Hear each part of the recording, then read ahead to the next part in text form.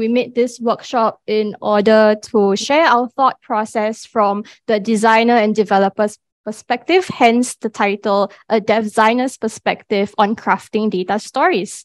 So to begin, we'll start with a quick introduction of ourselves. So for you guys who didn't join us in yesterday's main talk, we are from Kontinentalist, and it's a mouthful, so usually we'll just call ourselves Conti for short. We're a data and editorial studio based in Singapore, dedicated to help people understand Asia through data. So usually we focus more on the Southeast Asian region where we're from, so places like Singapore, Malaysia, Philippines, around that area.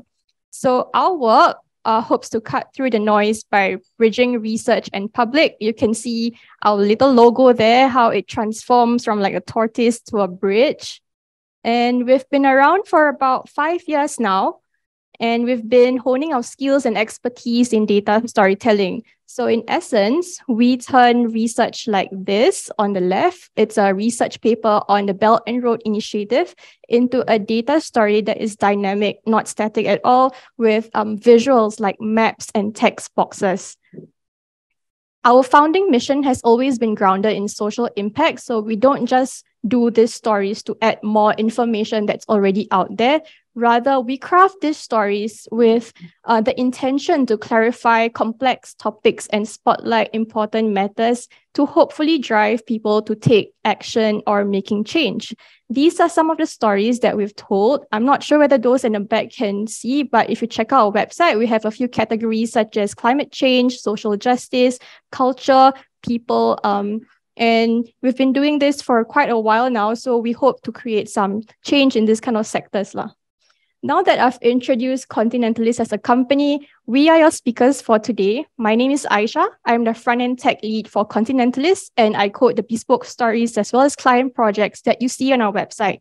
Over there, I have Amanda. She's a UX architect, and she works on story designs, data visualizations, and client projects. Okay, now that we've introduced ourselves, we'll start off with like a poll activity because we do want to get to know you guys too in the room and those of you at home. Okay, we're going to use Slido, and so we're going to be scanning a lot of QR codes in like this session. Okay, so like get your phones ready, join us in Slido. We have the event code Conti. Tell us more about yourself. Are you here because you have no experience in creating data stories? You are creating your own data stories, or you're still learning how to do so? So we get like, we know who we're talking to in this room. We can see how many people are actually in the poll. So do whip up your phones and join us. Thank you so much. Let's give it like a few seconds for people to join us in Slido.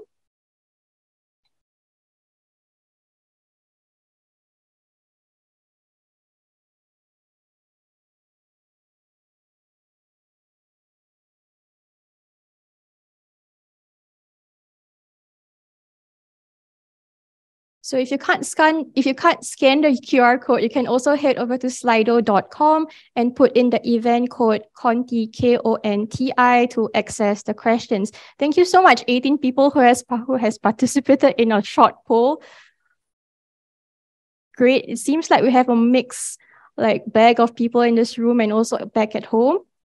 But most of us are already creating data stories on our own. I hope that we can add something, we can give you some inspiration or, add on to your repertoire of what you already know with this workshop. Okay, great. Thank you so much, everybody, for participating in this short Slido activity. Here's a quick rundown of what we have planned for today. We'll be sharing with you a couple of tips and tricks about data storytelling. So the meat of what we're going to go through is about layout and reading experience, visual design, and data visualization. Right. So just to clarify, I know this whole data fairs, we've been talking a lot about data visualization, and I'm sure all of you have been attending a lot of data viz workshops so far, but here at Conti, we talk more about data stories. So data visualization is like a subset of what data storytelling really is about. So if we're not too focused on data visualization, just hang tight to the end and we'll reach there. Okay.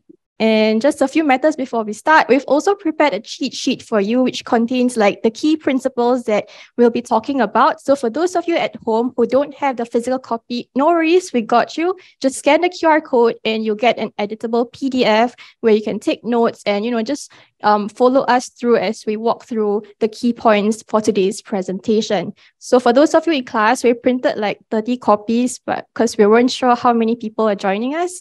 But yeah, if you look around the class, there's physical copies all around. Okay, now that all the front matter has been we got over the front matter and all the stuff, we're super excited to kickstart this interactive workshop. So let's go. First one, data storytelling. So we always start with a definition first. So here at Conti, we define data storytelling as the ability to communicate insights from data using narratives and visualizations. So the stories that you encounter out there can be really simple or can be really complex, but the underlying ingredient to us is always the same. We want to tell story around the data rather than using data to complement an already thought out story. So how do we create a data story in Conti?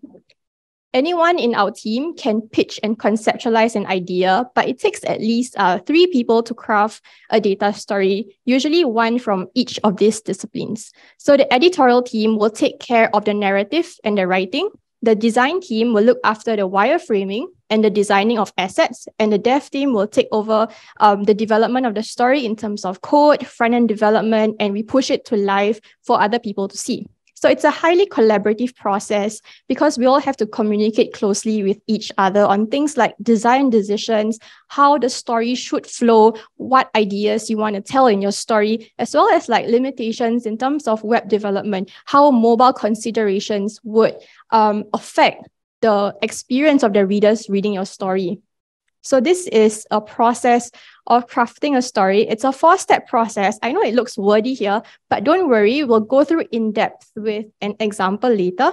But generally, where the designer and developer comes in is at the start here when the draft is approved. So somebody in the team will pitch a story, say they want to write about like global warming or climate change in a certain country, and it's approved. We get an outline of how the story looks like.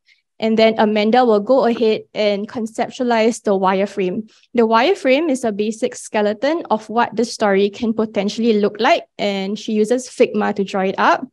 And then the third step, we apply visual design, where we think about like mood boards that would influence the concept of the story, where you choose your color palettes. And at the last step, we do data visualization design. Okay, to exemplify this process, we would be walking through a recent story that Amanda and I worked on, which is called The State of Asian Science Fiction in Southeast Asia. Okay, hello, is this working? Yes. Okay, so, sorry, Aisha, where's the clicker? Sorry. Okay, so for this walkthrough, we will just be focusing on the first 2 steps, which is the reading of the draft and coming up with the reading experience. For steps 3 and 4, which is visual design and data visualizations, we will cover that in the later half of the workshop. So in case you're curious, this is the story we're talking about. You can scan the QR code if you're curious about it. You can read it in your own time. So the first step is always read the draft. So this draft, it's a very important document because not only can you get a sense of the mood and tone of the story, it is also very practical in telling you how long the story is. So from here, you need to get an idea of how to best design the story in order to not overwhelm your reader. And so for the science fiction story, we realized that the author wanted to talk about science fiction in different Southeast Asia, and the story was very text heavy. So we had to find ways to break the content down into more digestible bits. So keeping this in mind, we move on to step 2, which is to imagine the reading experience.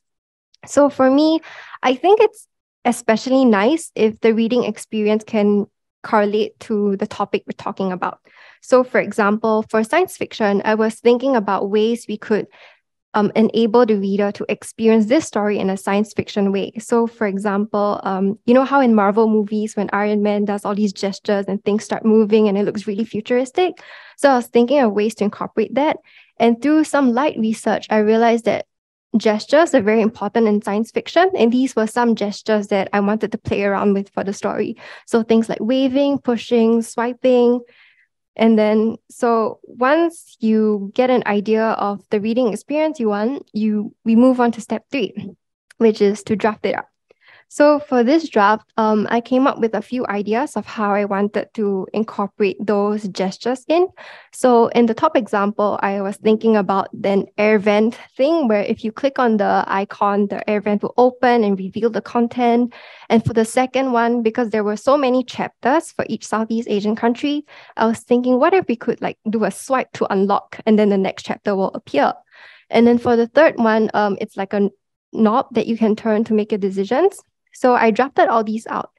But at Kontinentalist, because we are creating so many stories, there's always this challenge of balancing creativity and innovation and practicality, which is the time and effort needed to create something. So when Aisha and I discussed this story, we realized that most of these interactions were very superficial and aesthetic, and it didn't really add to the content itself.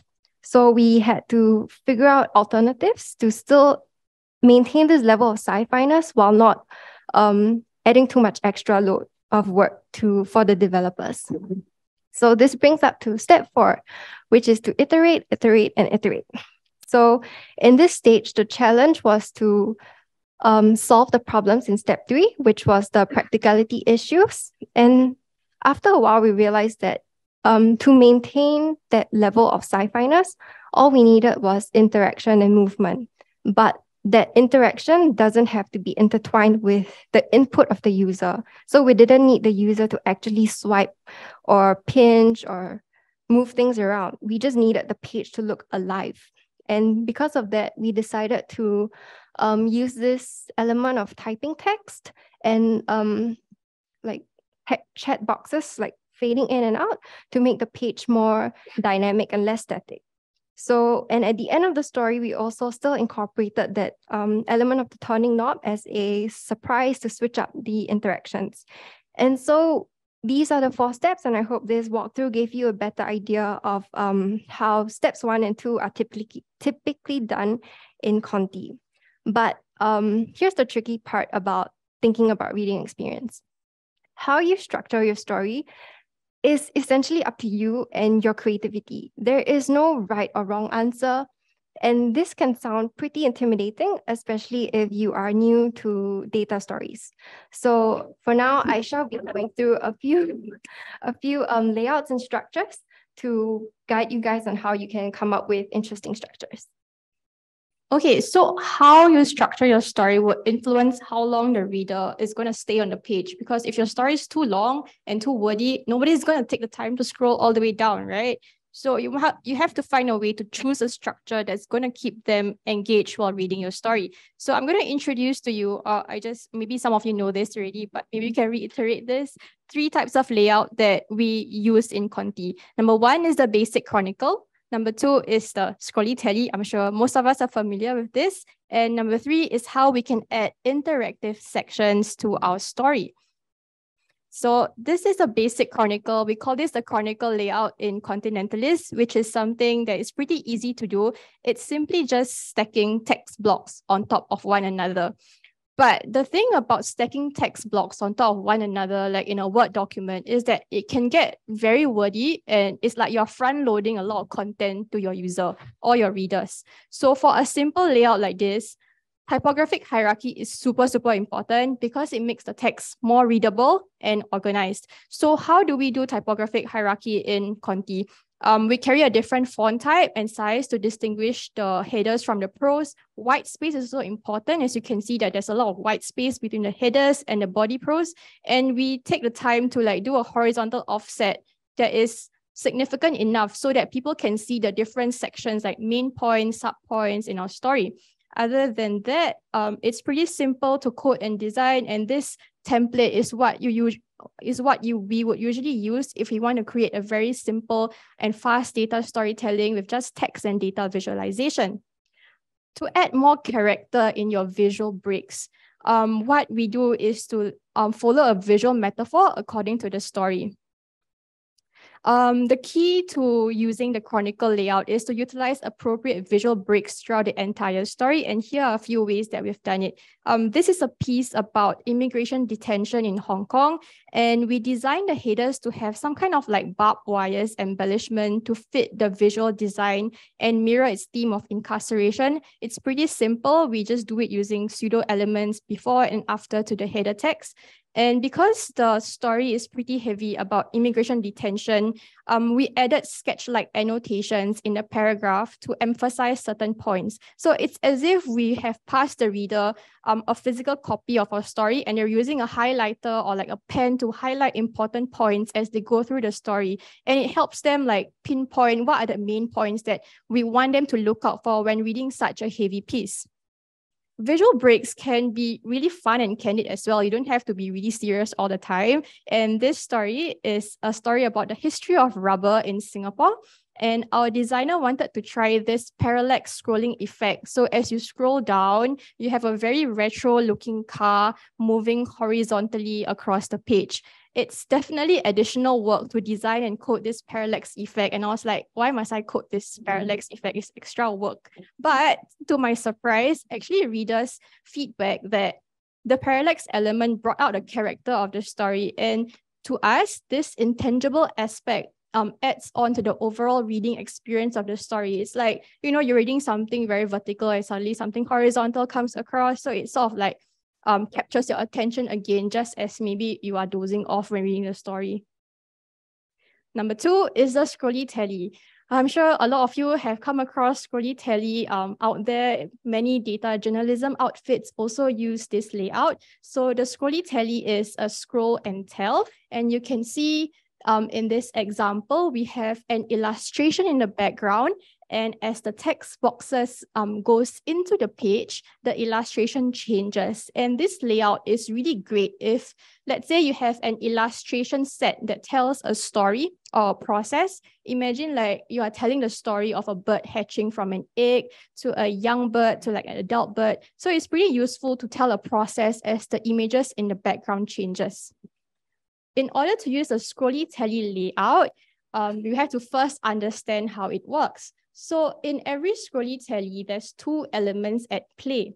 Number 1, we have a huge visual graphic, which is your sticky visual element. So this, in this example, is the illustration in the background. And the second element is your text boxes that the users can scroll through the page. So the concept is like, as the user scrolls on the text box, right, the background image changes. It's very simple.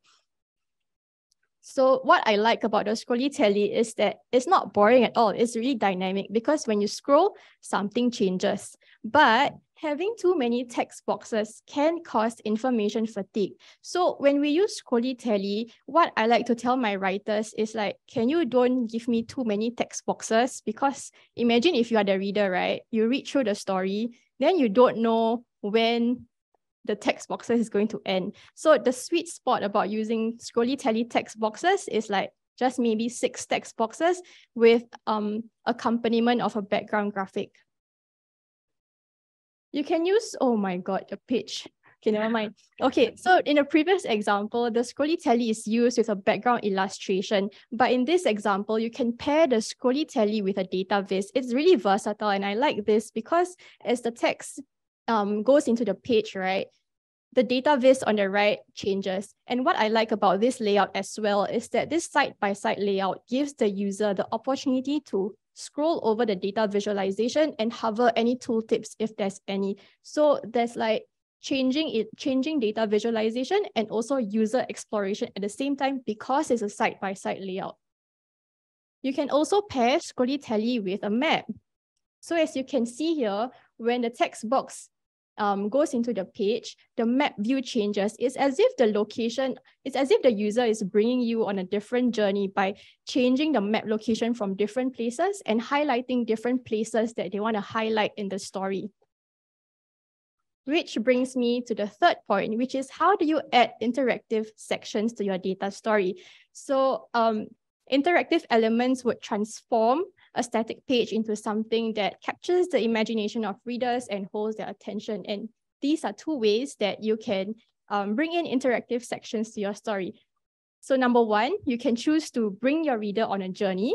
And number two, you can let the readers explore the story page on their own. So let's start with the first one. This is an example of how to bring your reader on a journey. And I really like this piece because it was one of the first pieces that I worked with maps.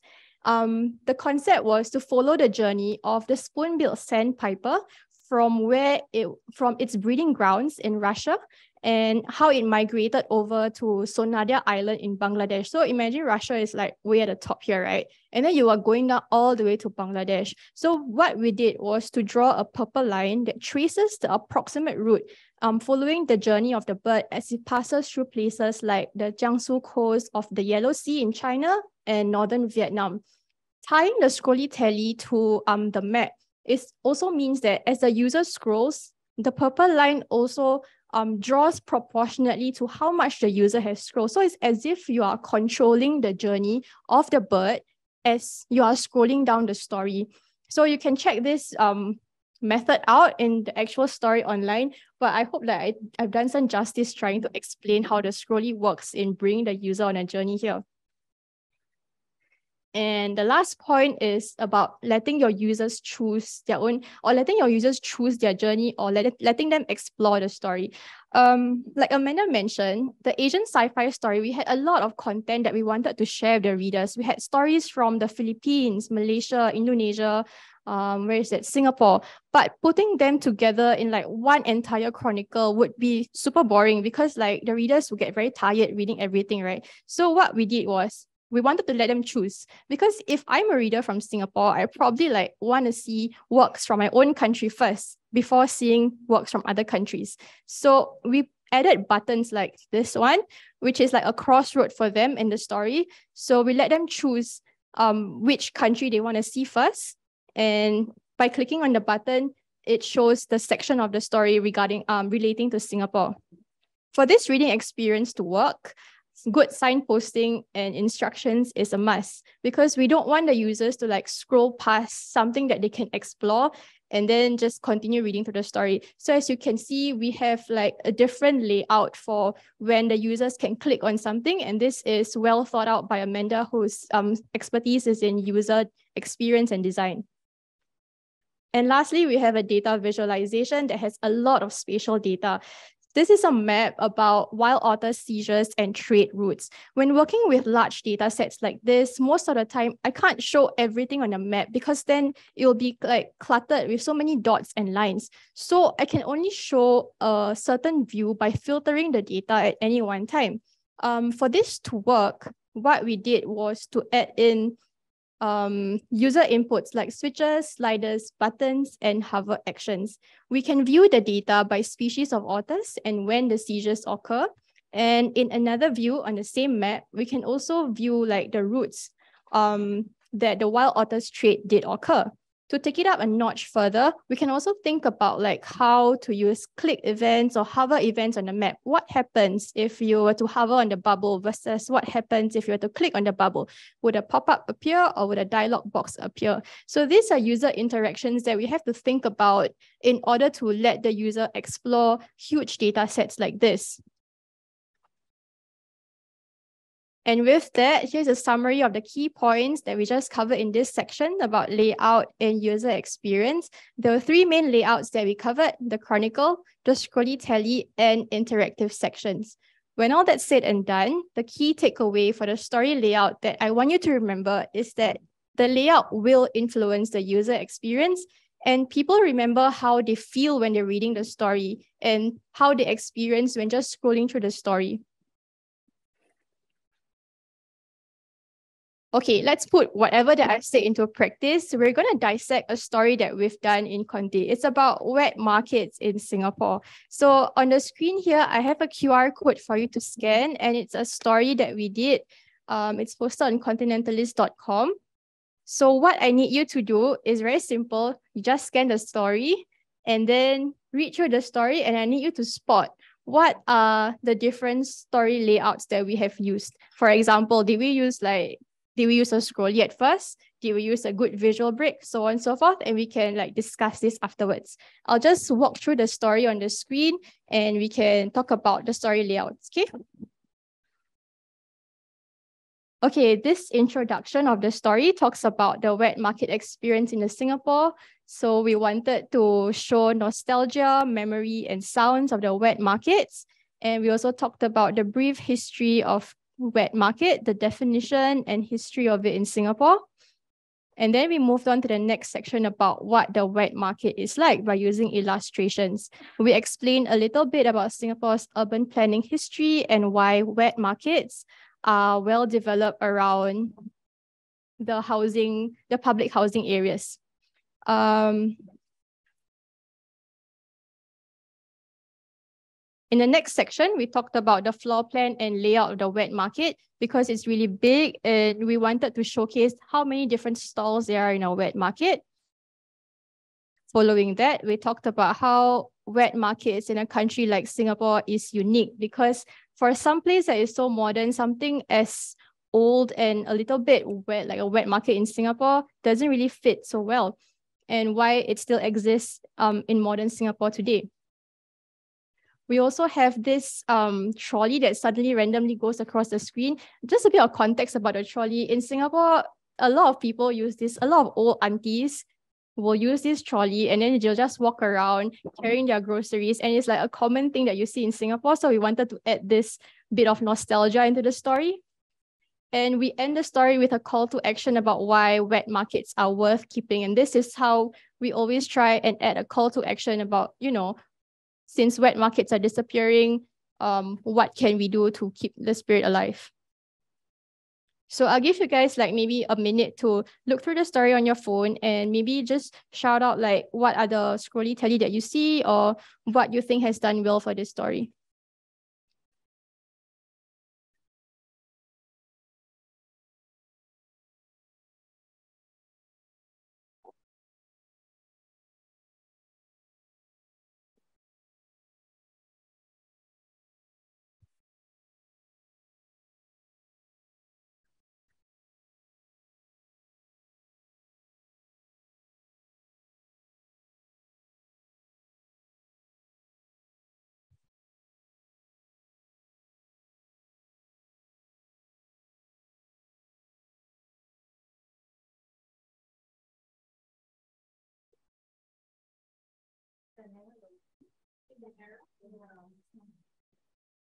Oh no, it gives an error, it's not opening. Okay, so for those of you who can't open the story, maybe you can go to continentalist.com and then search for PASA, what makes the story unique. Sorry about that. We tested the QR code yesterday and we could access the story from our hotel.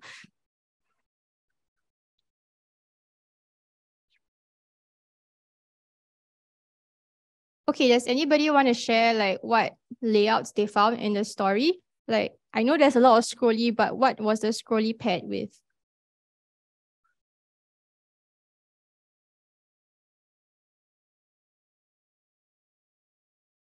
Okay, I will walk through the story, okay?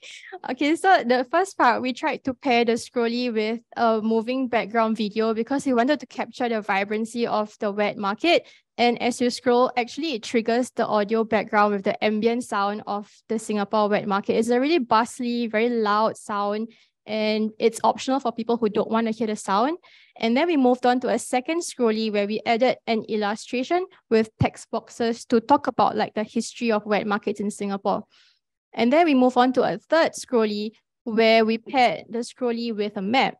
This scrolly with a map shows the locations of the wet market as well as its proximity to the housing areas in Singapore and why they're located so. We also added this interactive section where users are able to explore the map and like click around before they move on to the next section of the story.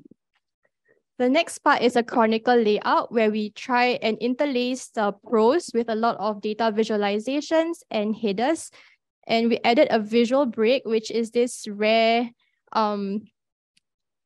which is the trolley that you see at the bottom here.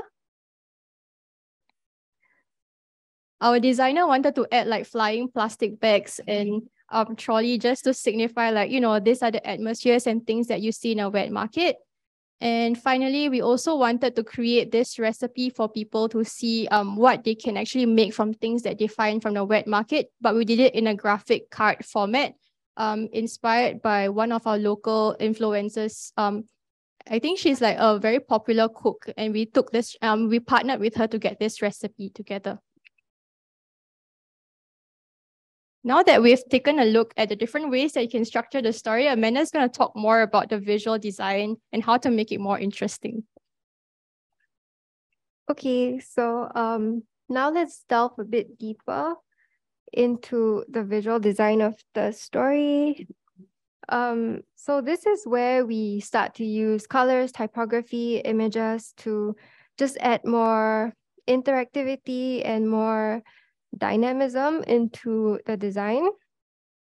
So when you design a story, you have to start off with visual research. So visual research is very important because it is essentially scouring for inspiration, be it print, web, or magazine posters, album covers. So what I did here was to find visual references for the science fiction story. And what I found was that there were mainly two concepts: retrofuturism and cyberpunk. So these two visual languages have been used so common that just by looking at the colors, the typography, the imagery, you can immediately associate it with science fiction. And that is good because you want our visuals to match the story that we're talking about. So in the end, I just decided to try retrofuturism because it was a concept I was interested to try.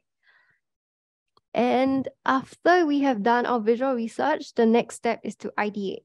So this is where you start to plan the different components, such as typography and your illustration notes. So as you can see over here, I tried to use a white font to match the retrofuturism vibe. And also, these are some of the references and notes that our illustrator wrote. She made a specific note about how to incorporate mystical and traditional elements into the story and her drawings, because myths and legends are often intertwined with Southeast Asian science fiction. And not forgetting one of the most important components, your color palette. So your color palette is super important because it sets the visual mood of your story. Just like how if a website is dark, it tends to feel more somber. If a website is bright and colorful, it feels more lighthearted, more playful. So this is really important in design in general, but also in data stories, because picking the right colors will allow your data and story to be interpreted correctly. But what is it about colors that enable us to do this? So we will be looking at it in three different aspects. The first one is how colors evoke emotions. So just a trigger warning, before I show you the example, this is a story we did on sexual violence. There are no graphic images, don't worry, it's just the topic itself. So I'll move on to it. So on the left, it is a tree map about where sexual violence has occurred in Singapore. And on the right, it is a visualization showing the proportion of victims whose perpetrators were people they knew and trusted. So let's take a few seconds to just process this visualization. How did you feel when you look at this? Did your heart feel heavy? Were you angry? Would you have felt the same if this was presented in a multicolored bar chart? So why did we feel the way we did? It's because every color elicits an emotional response. So in the example just now, red and black signal violence, and maybe your mind relates it to fear. And this feeling that you felt was what made the story very compelling, because without emotion, your story will not be relatable. And if people cannot relate to a story, they cannot care about it. So emotion is very important because it can even be a driving force for change. And the next thing that colors can do is to create associations to help us interpret data better, data and stories better. So all of us associate topics and concepts with color, and these associations can make your story and design more memorable and understandable. So what I mean by this is this example over here. We wrote a story about queuing in Singapore. So people love to queue in Singapore. It's quite a quirk. It's common to just join a queue even before you know what it is for. So we decided to dedicate this story to the love of queuing. And as you can see, we used a pink and red color palette to symbolize love. Yeah, so this is how you can match it to cultural associations. And the last thing is to highlight important messages. So when it comes to picking your color palette, you don't always have to choose something bright and flamboyant in order for it to be attractive. Sometimes just using the right amount of color can be equally effective as well, because you allow your audience to focus exactly on what you want them to focus on. So yeah, sorry, forgot to change the slide, but yeah, you can guide your audience through the story. So this is an example we did on rare earth elements and how it is harming vulnerable communities in Myanmar. So this story is really simple. It just uses muted browns and greens with pops of red. And the red is used to highlight certain text and key visual elements that we wanted the user to focus on. So in today's world where people's attention spans are getting shorter, this technique is really good if you want to give your audience the option of just skimming through the story while still be able to grasp the main points. And beyond visual design like color and text and typography, we can also consider alternative formats to convey our story, because sometimes the best way to really engage your audience and convey what you're trying to say may not be in prose. So comics was something that we started exploring late last year. We felt that this was a good way to convey stories that were a bit more approachable and personal, as it was telling the story from the viewpoint of the character. So in this story, it's on Deepavali, which is called the Festival of Lights. It's celebrated in Singapore. We followed the journey of two young siblings as they go around making Deepavali treats and snacks in preparation for the celebration. So the data here was actually how to make the snacks, and we did it in a comic form. So besides comics, illustrations are also another way to depict things, because the thing about illustrations is that they have this ability to convey things in both a metaphorical or realistic manner, and this can be really useful. So in this example, it was a story about hepatitis C and how it's harming, how refugees in Bangladesh struggle to get help with this disease. So it shows you a map of the nearest clinic to the refugee camp. It is a 40-minute journey by foot, really far. It shows you the route they have to take, as well as some of the dangers they face, such as landslides, heavy rains on a steep mountain, which makes it very difficult for them to go to the clinic and for help to get to them. So illustrations are a way to convey emotional impact as well, and this is really important for us at Conti. Besides comics and illustrations, we can also use multimedia as a means to engage your audience in the experience. So this is a story about Rohingya refugees, and it uses a video clip about the ocean to show the precarious situation that these refugees have to go through. And as you scroll, a black gradient fills up the screen to mimic that image of the boat capsizing. And this is a danger that the refugees have to face when they go on this journey. So when you use video clips or multimedia like this, you can actually create empathy in your story, because now with this, you are in a better position to understand what these people are going through. And last but not least, audio. So sometimes information doesn't always have to be textual or visual. They can be auditory as well. So before people learn to read and write, stories were passed through generations orally.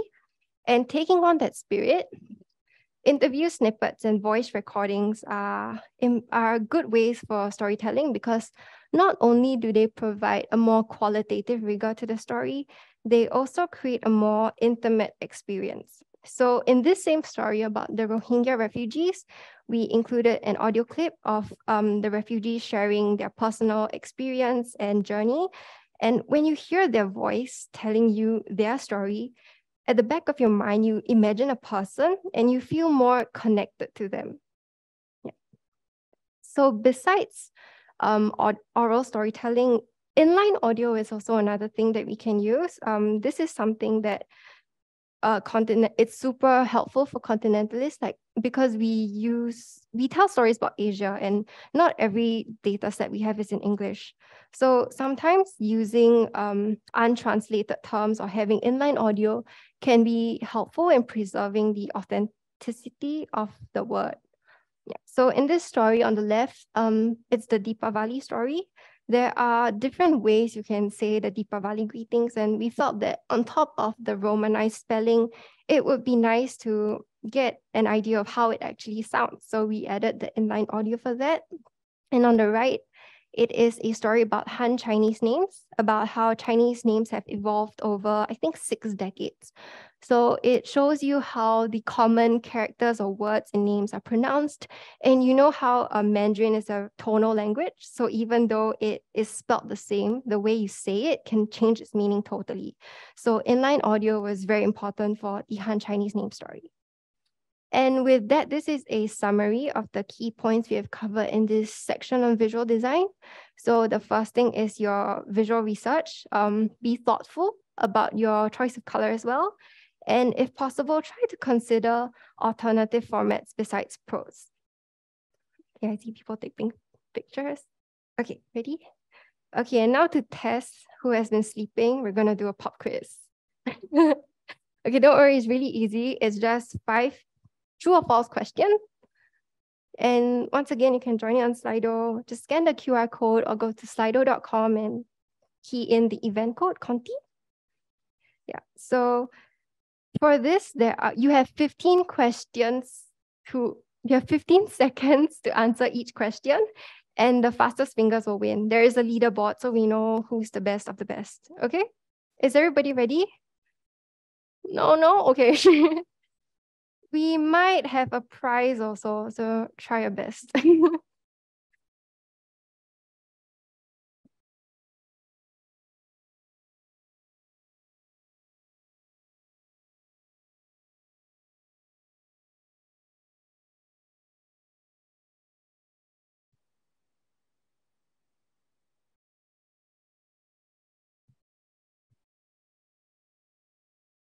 Is everybody in, or are there people who are still trying to join? Still trying? Okay.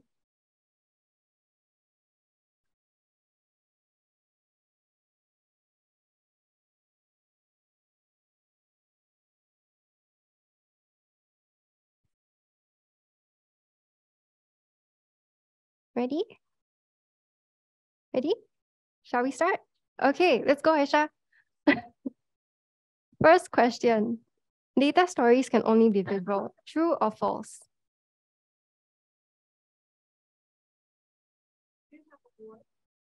What? Maybe. We do have things to give out actually. Yeah, so if you stay to the end. Okay, and the answer for this is false. Okay, 13 people. Who are you? Own up. Okay, next question. It's loading. Okay. Yay, who's Ice, you're number 1. Keep it up. Okay, next question. Without the right colors, it can be difficult for your audience to be emotionally connected to the story. True or false? Huh?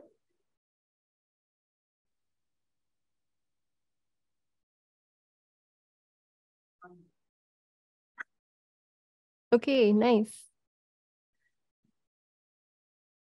Nice. Okay. Okay. Leaderboard is slowly changing.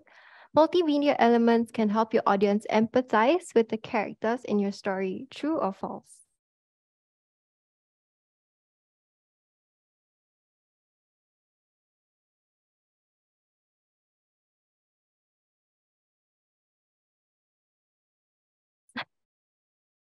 Okay. Seems like most people were awake. Let's go on to question 4. Neil, you moved up to number 2. The mood board helps you identify potential concepts, colors, and typography for your story.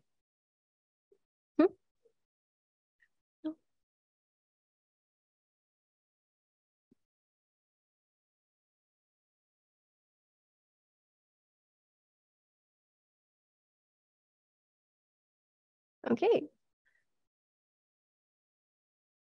It changed. L. Okay. Number 5. Colors are secondary to your story design. Something to think about only if you have time. True or false?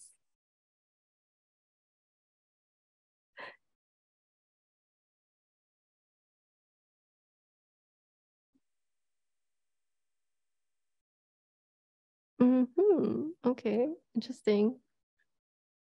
Let's see the leaderboard. Oh, it's so exciting. Okay, let's move on. We have one last bonus question.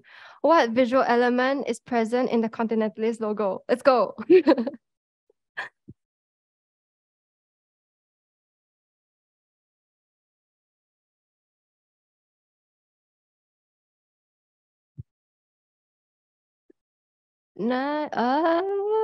Oh wow, that's a bit disappointing. That is very disappointing. The correct answer is bridge and tortoise. Okay. Okay, so yay. Number 1 is L. Is L here physically present in this room? Okay, hi. Come see us later. We have something for you. Okay, nice. Okay, ready? Okay, let's move on to the next section. So once you have your story outline and a rough design concept, this is the part where you move on to the last step of the process, which is to prepare your visualization so that they can be presented to the world. And this is what this section is about. It's about giving you guys some tips and tricks to visualize your data well.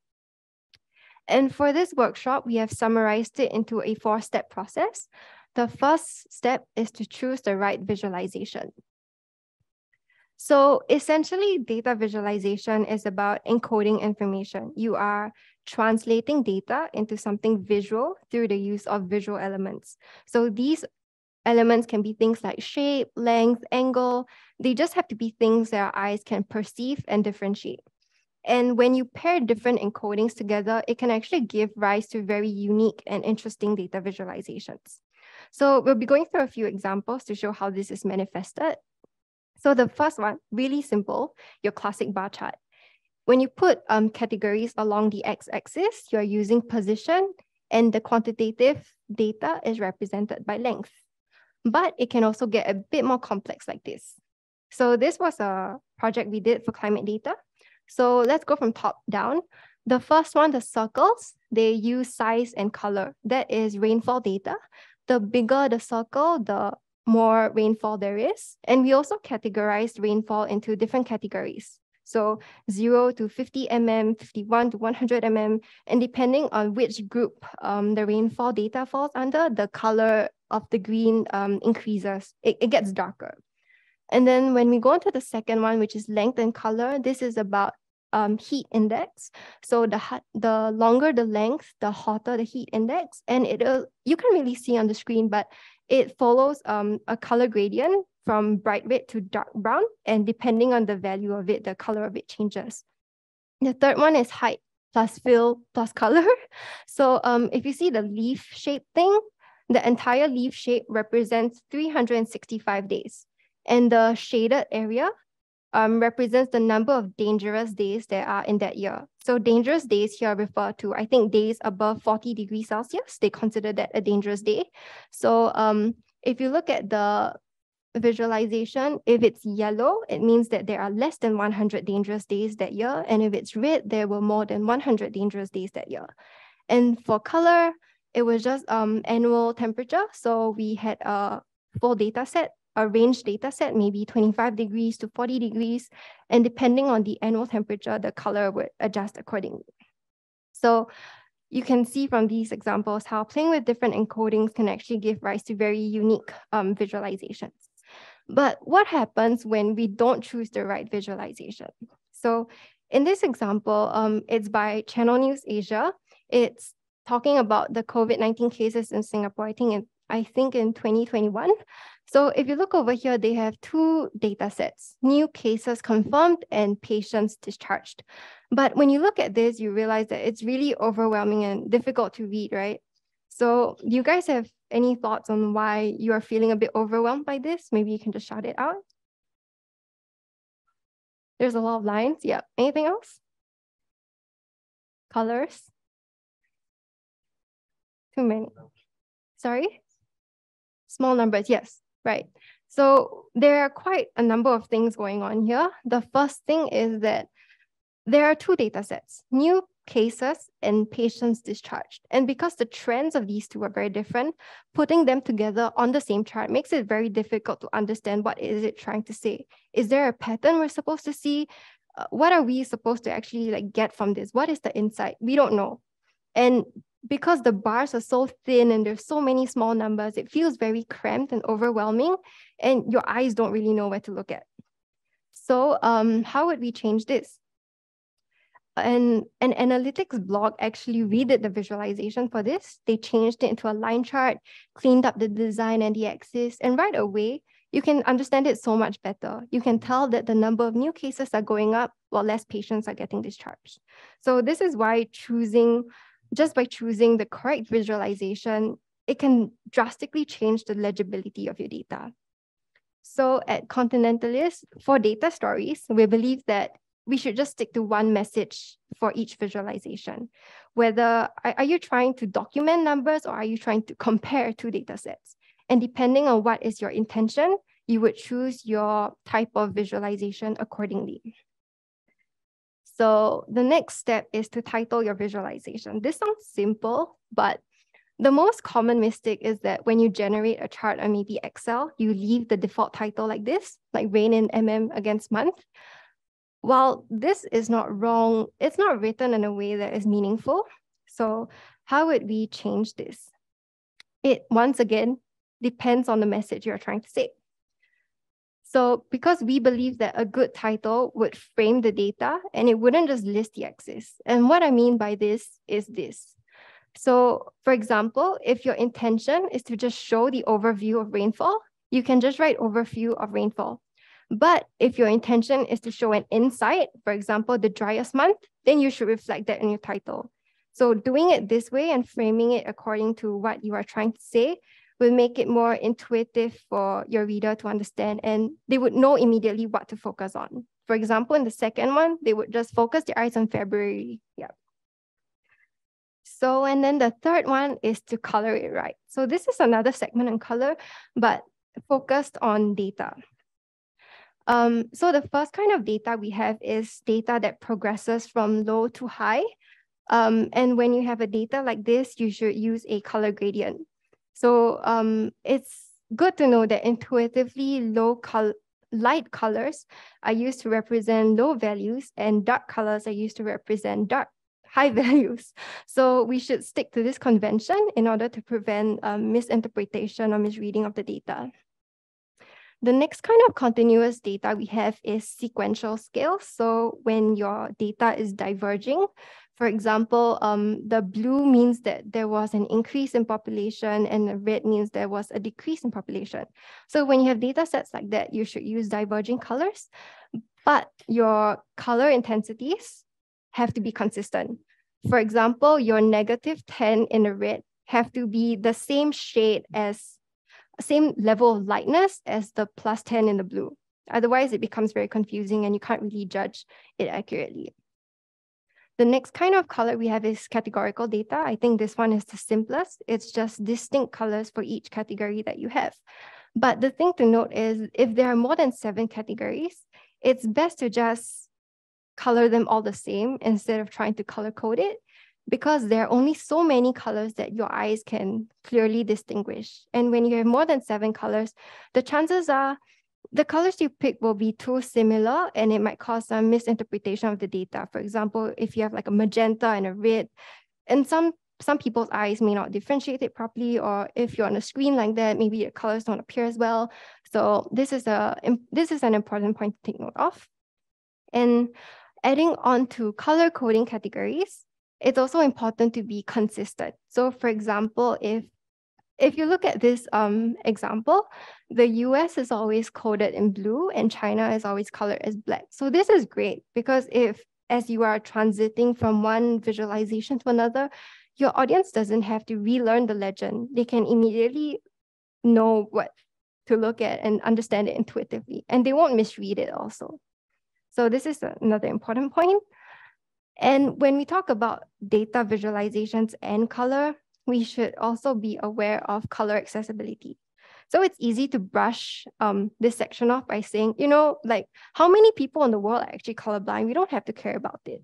But, well, if we rethink it as universal design and we aim to achieve it every time we create a data visualization, we can allow data to be more inclusive to different people around the world. And I think this inclusivity for data is really important. So because this chapter is on color, we're just going to talk about color accessibility.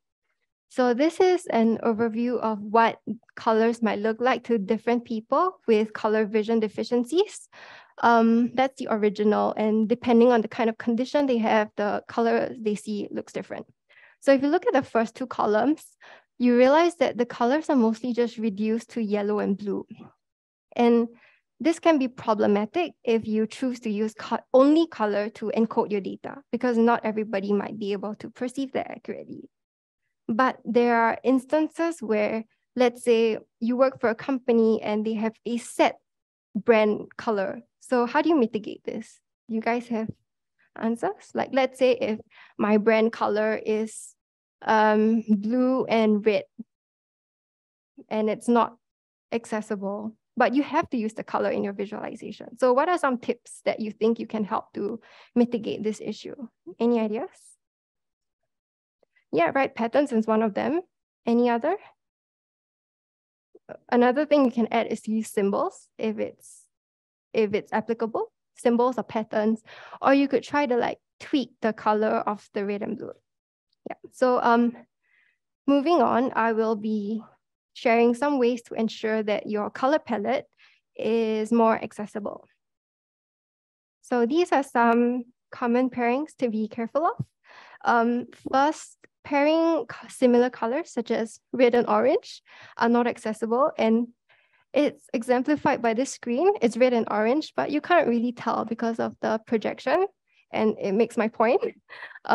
Especially if they're also really small, like on a scatter plot, sometimes they're not the most visible and it can result in misreading of the data.